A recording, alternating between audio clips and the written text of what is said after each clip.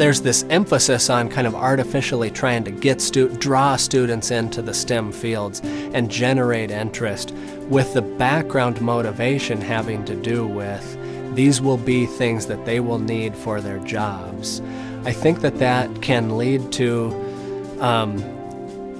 losing the sense of wonder and the sense of awe that should be there in science investigations. And so often science might be approached in a way that's very different than something like poetry, where in poetry you're actually looking at things that you consider meaningful on their own terms. And in science you always have this background idea that, hey, you've got to know this because these are skills that are necessary now in the 21st century global economy.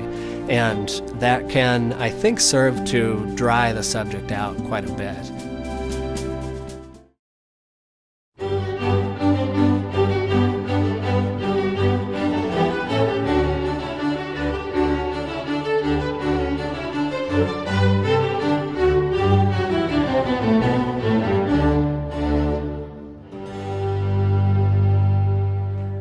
Hello, and welcome back to our online course on K-12 education. Today we have an opportunity to reflect on the study of the natural sciences. I want to spend some time in this lecture thinking about how science fits into a classical model of education. For some context on what we mean by classical education, I recommend an excellent little essay by Dr. Terence Moore, who is now the principal of the Atlanta Classical Academy.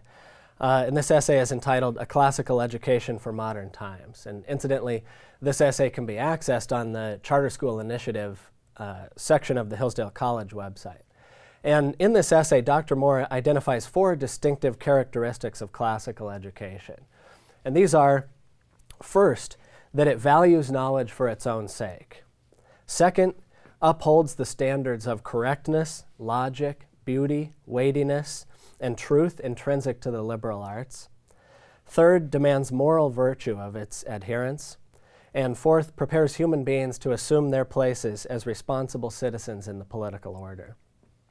So what we're talking about here is the Hillsdale College's approach to education. That is education in the traditional liberal arts, but translated into a K-12 context. Again, in the words of Dr. Moore, quote, language and literature, history and government, mathematics and the sciences, music and art, in a coherent and orderly program. And so if we take these characteristics of classical education as our framework or our background, we can ask the question, why should we include the natural sciences? Why study science as part of a classical curriculum? And more specifically, we could first ask, can we justify teaching science in this context? And I think justifying the inclusion of science is a rather low bar, and so we could also go on to ask a second question. Can the teaching of science enrich or contribute to the goals of the Classical Academy? And so I want to think a little bit about the extent to which science might contribute to and actually enrich the fulfillment of these 4 characteristics of classical education that we've just discussed. So let's start by turning our attention to how scientific knowledge is generally viewed within our culture and also within education. If we start with the culture, think about this. Is it your impression that scientific knowledge is valued by the public? Or, on a more personal note, do you generally respect knowledge gained by scientific investigation? A recent report by the Pew Research Center entitled Public and Scientists' Views on Science and Society shows that science is generally esteemed, respected, and appreciated by the public. Although it is true that people often disagree with specific scientific findings, I think it still remains that science is generally appreciated by the public. And so why would that be? Well, I think there's 2 main reasons for this general appreciation of science by the public. The first is that scientific knowledge is associated with objectivity. And so people tend to think of scientific truth claims as having an objective nature, whereas people may think of other truth claims in other areas as being more opinion-based. They often think of science as dealing in facts and objectivity. And we'll look into a little bit more about whether or not that's a valid distinction. But I think that's one of the reasons. And I think the other reason that people generally esteem science is there's a close association in people's mind between scientific knowledge and the development of life-improving technologies. And so the idea that science is very useful to the society. So that's the culture. Now let's move from the public sphere in general to the more specific arena of K through 12 education. When it comes to education, do you think that scientific knowledge is valued in education? I've talked with teachers about this question, and actually I've had actual teachers answer this question in different ways. Not everyone thinks that science is all that valued in education. But if we take a kind of bird's eye view from a policy level, it seems to me that, at least in principle, the answer to this is a resounding yes. In most statements, you'll read calling for improving K through 12 education in America. Science is included as of paramount importance. There's a high value placed on scientific literacy for students, more so than on cultural literacy in general. And typically great emphasis is placed on the critical importance of getting the so-called STEM fields right. So STEM, S-T-E-M, is an acronym standing for science, technology, engineering, and math education. So we have a situation where, well, some fields of study, maybe Latin, for example, or more commonly music or art or theater, sometimes these subjects have to fight for kind of respect, or fight to not be completely left out of the conversation. The STEM fields don't deal with that. The STEM fields are being trumpeted as being critically important in education. And so I want to spend some time thinking about why. What is the rationale for holding up the STEM fields as so important as part of our educational system? And in short, I'm sure you can guess the reason. In short, the reason is jobs. If you Google the term STEM, you can easily find many examples of this. Let me just give a couple of examples. If you look at the homepage of the STEM Education Coalition, right at the homepage, it states that, quote, "The central mission of the STEM Education Coalition is to inform federal and state policymakers on the critical role that science, technology, engineering, and mathematics, STEM, education plays in U.S. competitiveness and future economic prosperity." End quote. And they have a checklist on their website which reads, first, STEM education must be elevated as a national priority. Second, our nation's future economic prosperity is closely linked with student success in the STEM fields. And third, the U.S. must expand the capacity and diversity of the STEM workforce pipeline. And so you have an idea there that K through 12 schools are functioning as a STEM workforce pipeline. Another example is if you go to whitehouse.gov, you can read a report written by the National Science and Technology Council Committee on STEM Education. This is a 5-year strategic plan for federal STEM education. This particular plan was distributed to Congress in May of 2013. And if you look at this report, the very first reason given for why it is critical to invest in STEM education is the following. Quote, "The jobs of the future are STEM jobs. The demand for professionals in STEM fields is projected to outpace the supply of trained workers and professionals.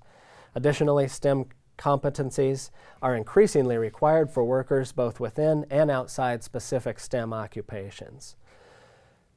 So this kind of rationale for science education and why it's important to get science education right is common, and it tends to transcend political parties. And this is not a brand new idea, so this idea that our government needs to improve science education in America has been around for some time. And this raises the question of how effective it is for the government to centrally plan science education in America. Also, it raises the question of whether or not the crisis of a shortage of workers in the STEM fields actually exists. One place I would recommend to start for some perspective on that is an interesting article by Robert Charette at the IEEE Spectrum website.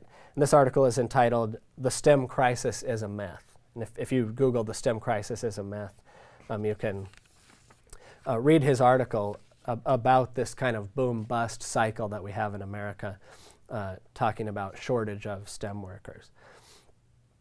But for now, the main point here is to see that we have, well, the other thing I wanted to mention was if you listen to, politicians often talk about improving science education on both sides of the political aisle. And in fact, if you listen to politicians talk about this, it's actually pretty unusual to hear them talk about it and not make the explicit connection between STEM education and jobs in the global economy. And so the main idea here that's being put forth is the idea that technical knowledge holds the key to economic progress. And this is the primary reason behind the emphasis on the STEM fields. And so what we have here is a very utilitarian approach where we push these subjects because we think they will be useful in an economic kind of a sense. And I believe that this very utilitarian approach fails our children and often leads actually to a loss of interest by students in math and science. Education is much more, much richer and deeper than just preparing students to work in the global economy. So how should we view science? And why should we study science? Why should we include it in our educational program? It seems to me that a central fact that we all need to deal with is the fact that science is a tremendously successful enterprise. Systematic investigation of the natural world over the past 300 years has yielded a staggering amount of understanding of the way nature works, as well as control over nature.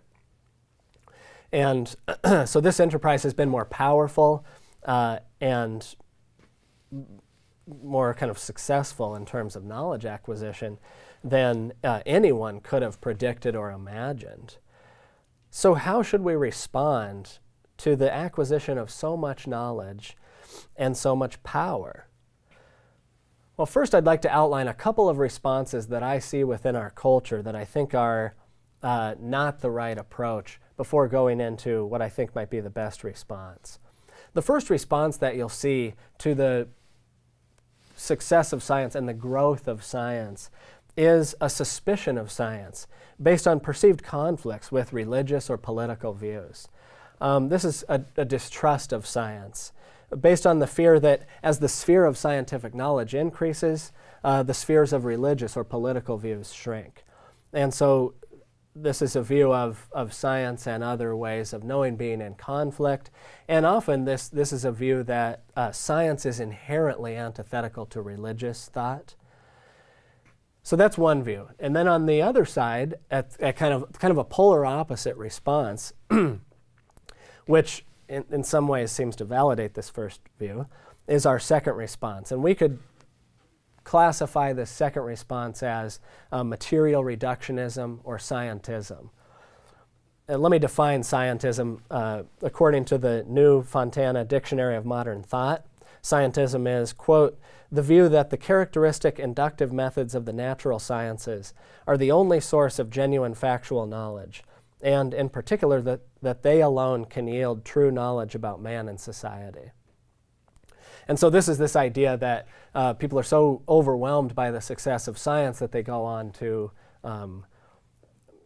declare that science is the only valid way of knowing.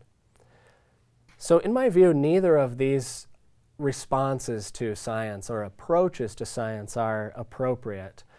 And so what I would suggest is that our response to science should be the following. First, we should have respect and a sense of awe at the knowledge that has been gained. We are right to be impressed and even overwhelmed by how well we have come to know our universe. In this ongoing, now it's not a complete understanding, but in this ongoing project, a lot of progress has been made.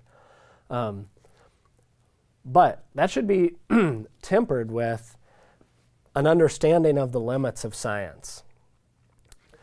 It's a mistake to be so impressed by science to declare that it's the only valid way of knowing.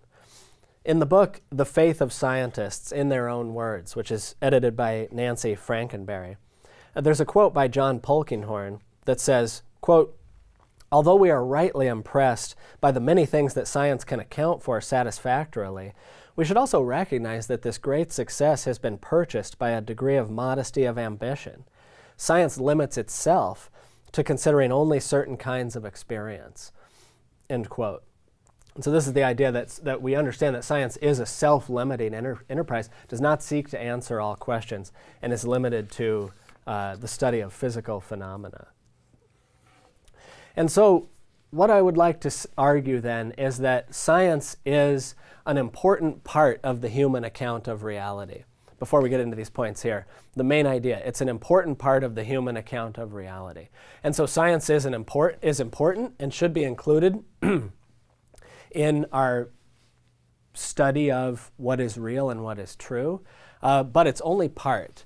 And so we shouldn't elevate it so high as to push away the other ways of knowing. In education, we should be pointing children towards what is good, what is true, and what is beautiful. And I think that understanding the natural world plays an important but not exhaustive part in that. And so we study science because it contributes to understanding ourselves and understanding our surroundings. Science addresses deep questions asked by humans, many of which were first asked in antiquity, as we seek to tighten our grip on reality. A couple of examples of these types of questions are, what is the nature of light? What is the nature of magnetism? What is the nature of the heavenly bodies? Or what is the nature of disease? Things that people have, when you start looking at the big scientific questions, you see that these are things people have been wondering about for a long, long time. And oftentimes they're difficult questions to solve, and there's interesting stories behind investigating these questions. The reading assignment for this lecture is a chapter from a book called The Polkinghorne Reader, which I have here, which is a selection of writings from the physicist and Anglican priest John Polkinghorne. And the particular chapter that I've posted is entitled The Nature of Science. And in this chapter, Polkinghorne argues that the actual practice of science is more subtle and more complex and more interesting than the simplified account of the scientific method that's typically presented. One thing he discusses is the critical role of personal judgment in the actual practice of science. Here he's drawing on the thought of Michael Polanyi, and he's talking about, he talks about the criteria that we use to judge between competing theories involving the role of making personal judgments by experts, exercised with caution and submitted to the community. But he emphasizes this aspect of science as being a personal endeavor by humans. He also talks about the intense desire on the part of scientists to actually understand the way that the world is. He criticizes the views of positivism and idealism in outlining his view of science, which he argues aligns well with the actual way science is practiced. And he calls his view critical realism. And so after looking at the way what science is and the way science actually works, Polkinghorne writes, quote, "Science is not different in kind from other kinds of human understanding involving evaluation by the knower, but only different in degree," end quote. And elsewhere in this book, Polkinghorne argues that science is an intellectual cousin of religion. He writes, quote, "Science and theology are both concerned with the search for truth. In consequence, they complement each other rather than contrast one another. Of course, the two disciplines focus on different dimensions of truth, but they share a common conviction that there is truth to be sought," end quote. He's speaking here of science and religion, but I think the same thing could be said about science and the humanities, where we have different important approaches to seeking what is true but seeking it from different angles, or looking at, like in that quote, different dimensions of truth. Adding, put together, giving then a fuller picture. And so these different ways of knowing then demanding respect. And so I think we can argue then that science should be included in a classical curriculum because it seeks what is true about the world and it leads to understanding the world. And in fact, learning about science will be part of what elevates the students' minds towards self-government and the ability to participate in democracy. And learning the fundamental ideas of science and looking at the historical development of science also will put students in a position where they can thoughtfully consider some scientific issues that the public tends to not do very well with. For example, evolution, or global climate change, or the safety of vaccines, or the safety of genetically modified foods, things like that. Having students that will be in a position to thoughtfully and carefully consider these kinds of issues that face our society. And not only that, these students who have, when students study science kind of for its own sake and on its own terms, they will be well equipped for jobs in STEM fields. And so, to be clear, we're not arguing here that jobs are not important. Jobs are important. And we want to have students graduate who have a solid grounding in science that are going to be well equipped to major in science if they so choose, and will be well equipped to go on and learn the kind of technical knowledge necessary for jobs in STEM fields. So if science should be included, let's think a little bit about what it should look like. What should the science program look like in the context that we've been discussing? And what are the hallmarks of science in classical education? Well, I think we can start by making some analogies to the list from Dr. Moore that I read at the beginning. Remember, the first characteristic of classical education was knowledge for its own sake. And so I think the first characteristic of science education in this kind of context is scientific knowledge for its own sake. We study science because it answers questions that we're curious about, and it seeks what is true. I think the second thing also is analogous to the second point, having to do with high standards. And that is an approach of excellence and rigor within the science education, within all of the areas. So we have the idea here is high standards. Things like attention to detail, careful work, careful observations. And also the goal that each and every student will grow in their understanding of the natural world and will continue to work hard and improve. This is not the idea where science is taught to students that self-identify as being interested in science or wanting to go into STEM fields or something like that, but each and every student. These are important ideas for each and every student to learn. The third thing is historical context. The study of science should be steeped in historical context. Showing, and this is because, like we've said, science is a human endeavor. It is something taken on by curious humans, and I think we want to show the humanity of it. Also, there's a narrative. Students, everybody is interested in story, and there's a narrative aspect of science that can be tapped into. Looking at personalities of scientists, their circumstances, both personal and political circumstances, friendships that they had, rivalries that they had that influence the discoveries that they make, as well as the role that lucky accidents play in important discoveries.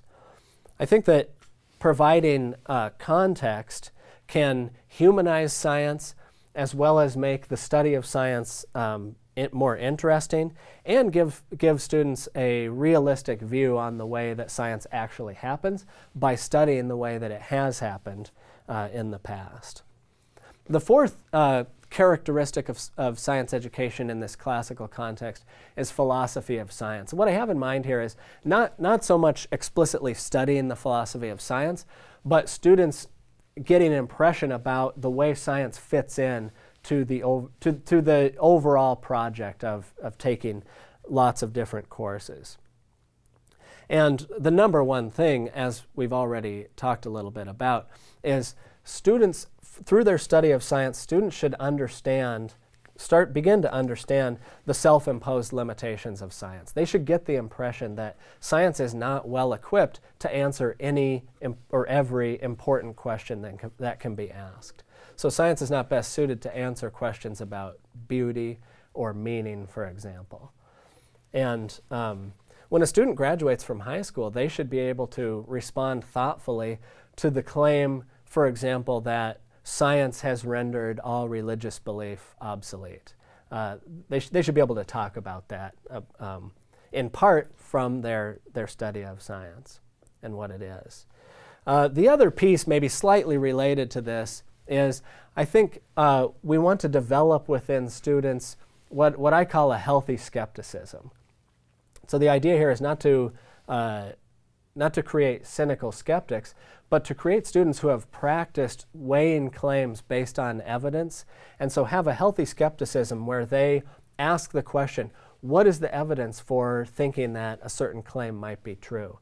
And not just taking, there's lots of claims coming at us about the way things are, and not just taking those in and accepting them, but asking questions about why might we believe that this is true.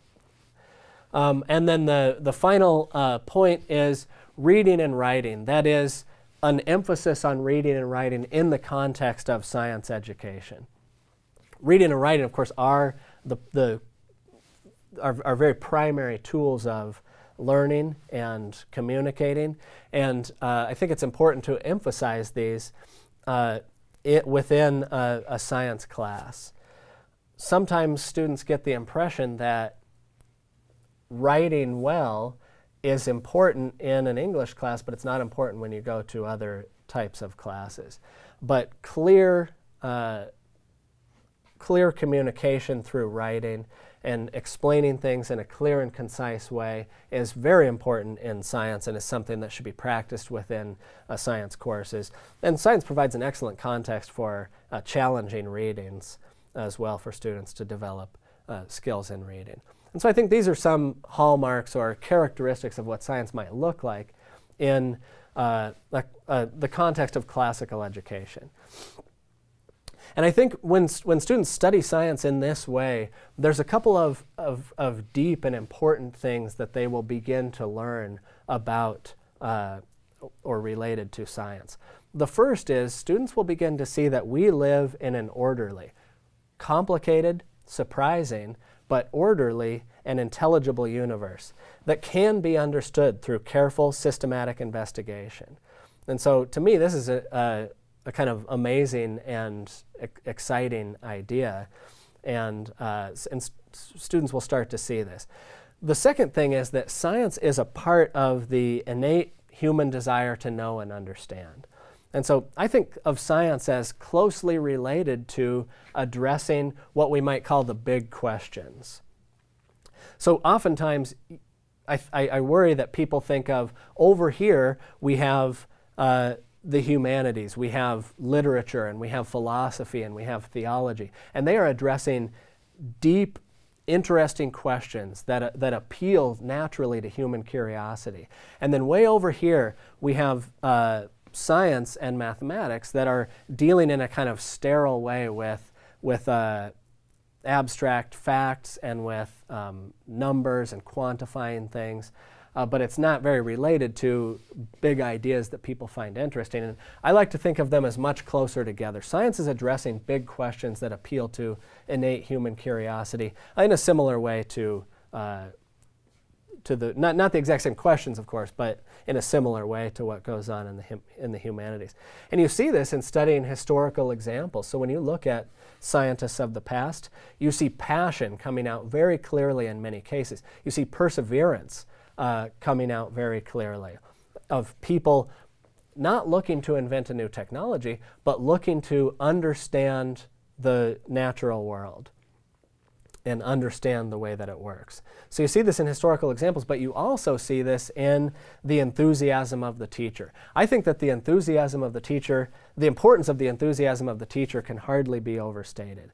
And I have in mind here what I think of as a kind of deep enthusiasm. So some teachers are kind of rah-rah type teachers, and some teachers are more reserved. And that doesn't have to do with the enthusiasm that I have in mind. But I do have in mind teachers that are actually impressed and interested in the ideas that they are discussing with their students. And so if science is looked at in this way, then let's finish up by thinking about what are some of the goals that we have for students over 12 years of studying science. What are some goals that we have for students?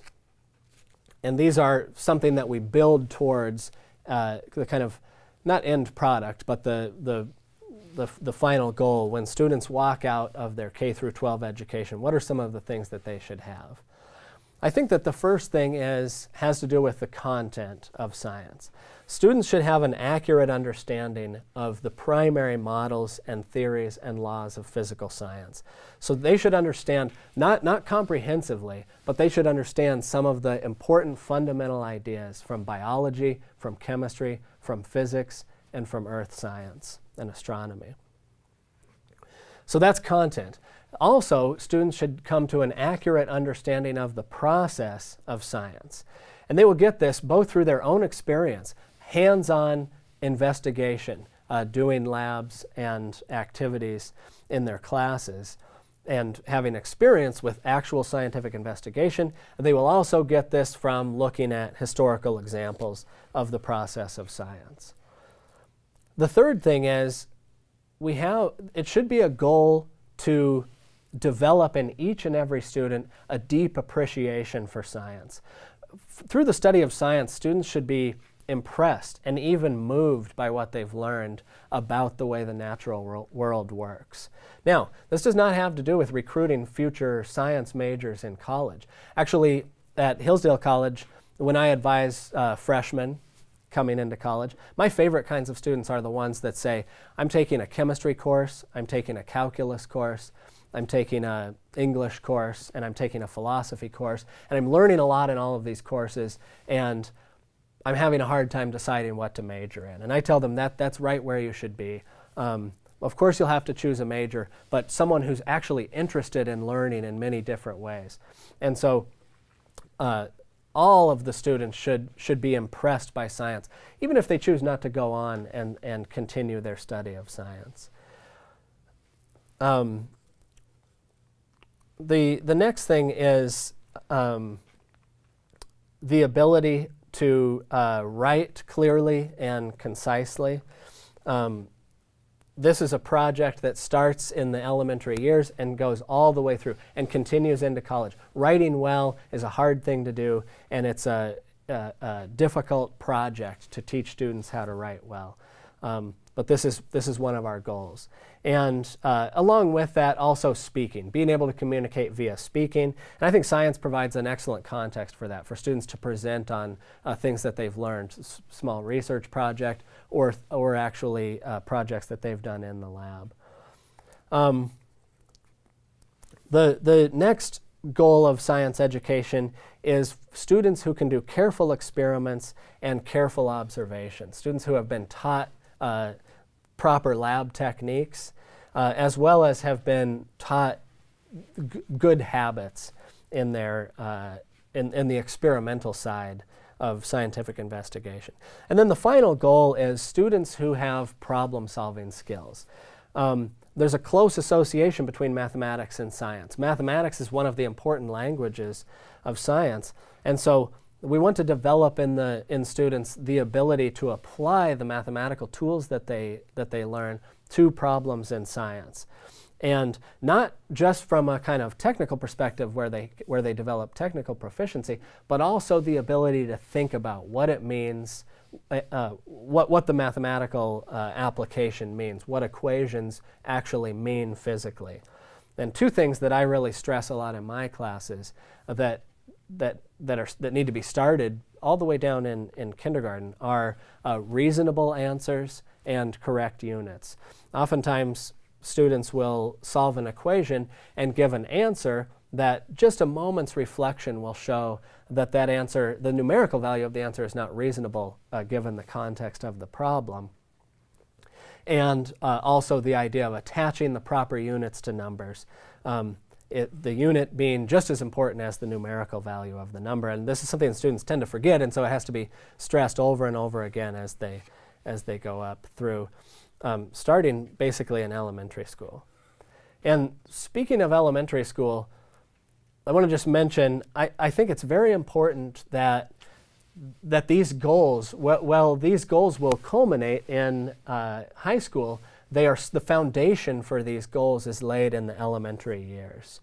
I've talked to several teachers, elementary teachers, about this, and somewhat paradoxically, given the emphasis that we have in our country on the STEM fields, oftentimes the study of science is actually relegated to the back burner in the elementary years.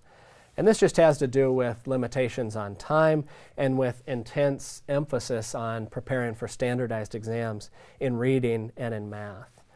And when we talk to charter schools, we advise them to implement a broad coverage of topics in science in the elementary years. Not just life science, but introducing students to important ideas in chemistry and physics and earth science as well. And so this allows for elementary students to get exposure to content areas and the process of science. It allows for elementary students to start to develop the habits of careful work and hard work necessary for success in science. And it starts, and if we can start making these kinds of connections in elementary school as well. Again, tapping into the narrative quality of scientific development, reading biographies of important scientists and making connections to history. Also, in elementary school is where we cultivate an appreciation for nature on the part of students. Students naturally appreciate nature, and they are impressed by wildlife. They're impressed by sunsets. They're impressed by the moon. By studying those things and understanding them more deeply, we can deepen that appreciation. Also, we can lead students to appreciate aspects of nature that they wouldn't notice on their own. So everybody likes sunsets and everybody likes the moon, but not everybody naturally appreciates what bacteria and viruses are, for example. Or not everybody naturally appreciates that all matter consists of atoms and molecules. And so that's something that has to be taught to students and pointed out, and then they come to an appreciation of those ideas. By studying nature in the elementary grades, students will start to actually see for themselves the order that exists in nature. By categorizing things and classifying things, they begin to see order and patterns, and that there is a sense, there's some sense to the way we organize scientific ideas. And so they will be less intimidated by it as they increase complexity later.